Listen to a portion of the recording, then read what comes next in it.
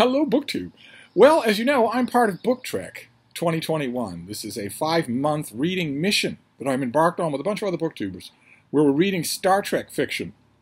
All the fiction, all the novels that have spun off from the various first 5 iterations of Star Trek. So we started in August with the original series, My Star Trek, and read a ton of stuff there together and talked all about it. And then we moved on to the Next Generation, which was a Star Trek that very much wasn't mine. I didn't like it when it was coming out. Subsequent revisits did nothing for me. But BookTrek changed that. BookTrek fixed Star Trek The Next Generation for me. I suddenly saw all sorts of ways to appreciate it. That was great.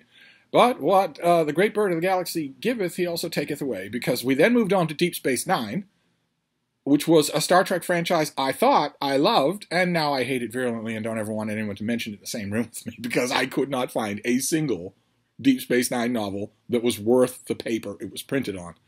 When all you Star Trek fans will know I was really looking for something that was worth its weight in gold-pressed latinum. Just to nerd things up. But now, for November, we're moving on. We're not sticking with Deep Space Nine forever. I admit there were times when I would take brief naps, and I would have dreams in which that actually was happening, but it's not. We're moving on to Star Trek Voyager. Now, we talked about Voyager a little bit last time. In one way, this is a radical departure for series Star Trek, because the USS Voyager, under the command of Captain Janeway, has no superstructure support. Voyager is thrown literally across the galaxy, 80,000 light years. So all of a sudden, there's no Starfleet, there's no fellow captains, there are no admirals to check things with, there's no nothing. No allies, either. Totally unknown region of space. In that way, it was very different. But in other ways, it was a throwback to very similar things that happened in the original show and The Next Generation. Suddenly, we're back on a starship, for instance. Deep Space Nine wasn't like that. Suddenly, we're going from planet to planet, week by week. Suddenly, there is an overarching story. Janeway solemnly swears that she will get her crew back home before they all die of old age. That she'll somehow find a way to do that. So at the back of every story is that idea. So that's the reason why when the crew of Voyager finds a beautiful, welcoming, paradisical world, they don't just set up shop. That's the reason why, because it's their goal to get back home. But apart from that, and in a lot of episodes of the show, that is barely mentioned. Apart from that, you do go back to the formula of show by show by show, with no larger drama interfering in many ways. We mentioned in the original series there were no larger dramas. And in The Next Generation, there were only the faintest hints of them. The Enterprise meets the Borg, and they meet Q. And anytime those two things crop up in an episode, you are expected to remember the last time they cropped up in an episode. But other than that, it's all pretty much different from week to week. Deep Space Nine, very much not like that. Deep Space Nine started to build a big storyline, the Federation at war. So if you plopped in the 5th episode of the 6th season, you would have no idea what was going on. You might recognize some of the characters, but you would know you were coming in the middle of a story. That was new for Star Trek. And that doesn't happen with Voyager. The largest story with Voyager is that they're trying to get home. The closest that it comes with Voyager is, of course, something that Star Trek fans knew when the original story ideas for Voyager were being brooded around in Starlog magazine. The Voyager gets flung to the Delta Quadrant of the galaxy. Star Trek fans know that word, that place, for only one thing. They know that's where the Borg live. They know that's where the Borg live. So they know that if Voyager keeps going, sooner or later they're going to encounter the Borg. But they don't for a long time. In the show, they don't for a long time. And when they do, the showrunners decided to go all in by introducing a new character, a human woman, that Voyager rescues from the Borg. They deprogram her. They remove her Borg implants. And we'll be getting to that character a lot. Her name, of course, is 7 of 9. She keeps her Borg designation. She doesn't go back to using her human name, even though Voyager does discover her human identity. She keeps her name and just shortens it to 7. And she starts to embrace the idea of reclaiming her lost humanity. And a lot of great things happen as a result of that. But the reason why it happens in the middle of the show's run is due to a cosmic phenomenon more nefarious than the Borg. And that is ratings. Voyager's ratings were starting to slip a little. That never happened with The Next Generation. It was phenomenally popular from beginning to end, and it didn't have time to happen with the original show. Or God knows what they would have done. God knows what Roddenberry would have done. But with Voyager, Voyager had the Deep Space Nine, for instance, was on TV long enough for its ratings to start to slip. And when the ratings on Deep Space Nine started to slip, the producers came up with a solution, a very simple solution. A solution that was so simple that it came out as a proverb in one of their story sessions, and they actually put it in the mouth of a character on the show because it made perfect sense. Some of you will know what I'm talking about. There's a rift that's growing between the Federation and the Klingon Empire. They're allies. But there's a rift that's growing. And when Benjamin Sisko, the captain of Deep Space Nine, realizes that this rift is just going to keep getting worse, he says that an old friend of his once told him that in the end, the only people who can deal with Klingons are Klingons. And that was the solution to Deep Space Nine's slight slip in the ratings. Get Michael Dorn as Worf from The Next Generation and put him in the show, and it worked.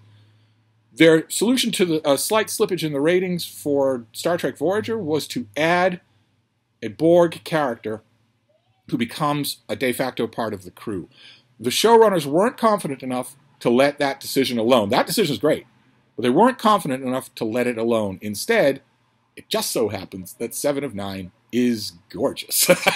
I mean gorgeous. Jerry Ryan's the name of the actress who plays Seven of Nine, and to give her all the props that she deserves, this is not the last time we're going to see this gimmick, but to give her all the props that she deserves, she's fantastic. An absolutely fantastic job as this character. But she was also extremely easy on the eyes, and that helped a lot. That helped a lot to give a little turbocharge to the ratings. Jerry Ryan has since made some veiled diplomatic comments about what it was like to work with Kate Mulgrew, the actress who played Captain Catherine Janeway.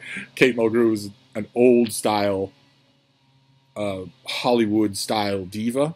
It can't have been a picnic to suddenly be sharing lots and lots of scenes with her. But we're not there yet. We'll be talking about that. But that's the closest that you come to an overarching story in Voyager, is either the long trip home or the introduction of Seven of Nine. And when you're writing Voyager fiction, well, that will be an easy demarcation line. And Voyager fiction is what we're dealing with, because I've read 4 Voyager novels. I was going to stop with just one. I read this. This is by Eric Kotani. So I guess he's a Kazon? The Kazon Mister? I don't know. And this is Death of a Neutron Star. With the dorky old covers. This is a very early Star Trek Voyager novel when the show was still on. When the show was, I think, in its 2nd season, something like that. Very early on. You can still see, because there is Kate Mulgrew as Catherine Captain Janeway, wearing what fans affectionately dubbed the bun of steel. She's wearing her hair up in a Katharine Hepburn-esque bun, as opposed to down along the sides of her face. That is an easy way to tell where a story is. One of the easy ways to tell. The other easy way to tell is whether or not Seven of Nine is part of the show, because there are many, many seasons where she's not. And this is early on. That no one on the crew even has encountered the Borg. They don't have any idea that Seven of Nine is in the future. The writer of the book didn't know, because it hadn't happened yet. But this is really, really good. It's the heart of the story is a group of aliens who are all warring over one particular amazing astrometric discovery.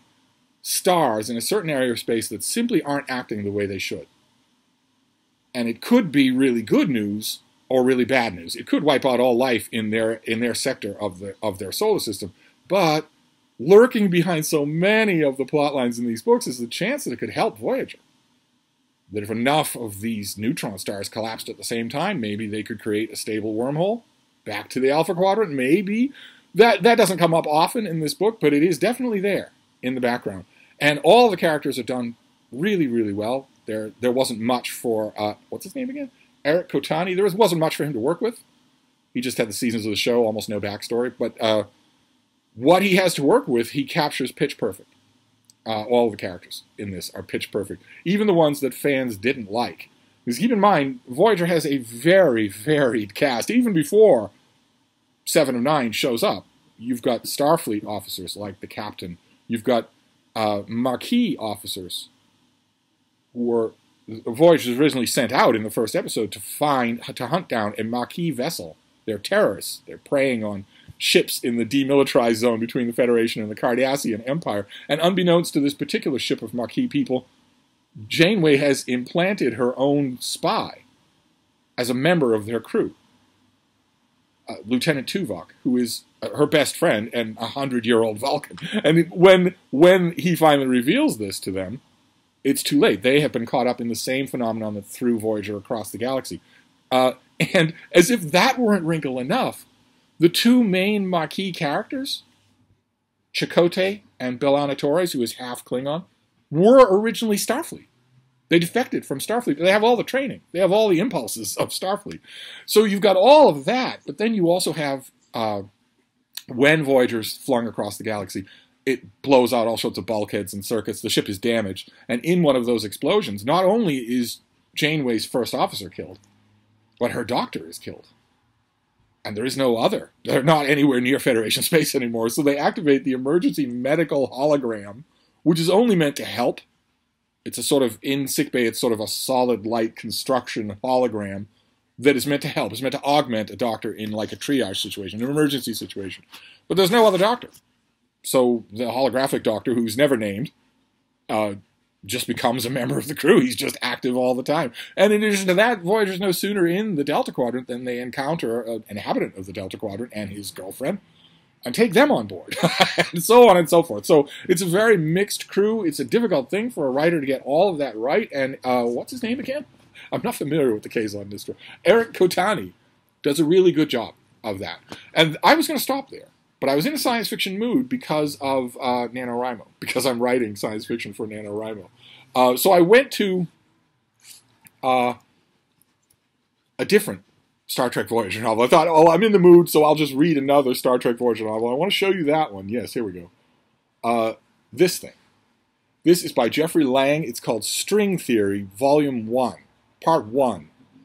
And I don't like the cover design. That is B'Elanna Torres, the half-Klingon chief engineer of Voyager. And I thought, well, I don't like the cover design. And also, see up top there where it says 10th Anniversary Odyssey? That was a decision on Pocketbook's part to start commissioning novels for these shows 10 years after they premiered. In other words, 3 years after they'd gone off the air.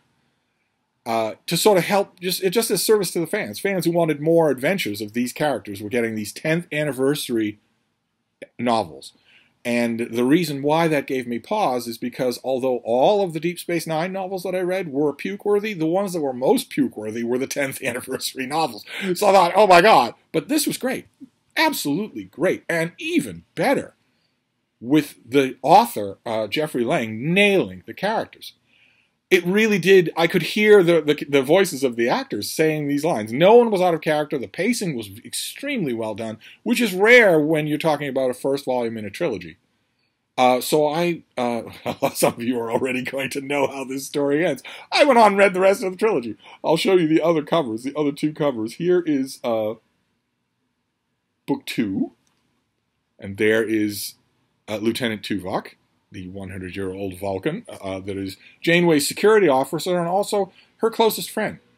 That's another callback to earlier Star Trek incarnations that the showrunners of Voyager did. They decided, once again, we will explore the dynamic of what happens when a human has a Vulcan as a best friend. We saw that on the original Star Trek show, only Tuvok is not half human. And he's not 30. He's not the same age as his friend. Instead, he's 3 times Catherine Janeway's age and full Vulcan. And yet, the two actors do a great, great job. Some of my favorite moments in 7 years of watching Voyager are just the manifestation of that relationship. And the story just keeps going. As you can tell from the title, String Theory, this deals with all sorts of quantum stuff. The plotline is almost impossible to synopsize, but because the writer, this is Kirsten Beyer, because the writers of String Theory don't understand string theory, they're able to weave in a whole bunch of quasi-mystical woo and get their way. In fact, it wasn't long in this book, in I think book 1, it wasn't long with the loosey-goosey science where I was thinking, surely Q is going to show up in this book, and he does. And then let me show you book number 3. I just blasted through all of these things. So I'm done with String Theory now. Do I have... Oh god, did I put String Theory Volume 3 somewhere else where I can't find it? I think I did. I think it's in some other folder. Well, it doesn't matter anyway. The point is, that my BookTrek 2021 for Star Trek Voyager is off to a roaring start because I've read 4 books and loved them all. I view String Theory as really one book despite having 3 different authors because they must have talked with each other a lot. They do a seamless job. So I wanted all of you to know, you were all joking. I was joking in the month of October that Deep Space Nine was cursed. I wanted you to know that that curse appears to be lifted. I am now ready to read poor Voyager novels. I'm now ready because remember how October started. I read a Deep Space Nine novel, made a video, talked to you and said, well, it was really bad, but well, I'm daunted. We'll go on tomorrow. And then you just saw me droop and droop and droop. Well, that's not happening now. I've got a great turbo boost to start me off. So I'm going to wrap this up for now. I'm assuming that sometime in November, some of my co-hosts will poke out their heads and make some videos. But I'm having a blast, so I'm going to keep going. But I'll wrap this up for now. But I'll be back. Thank you, BookTube.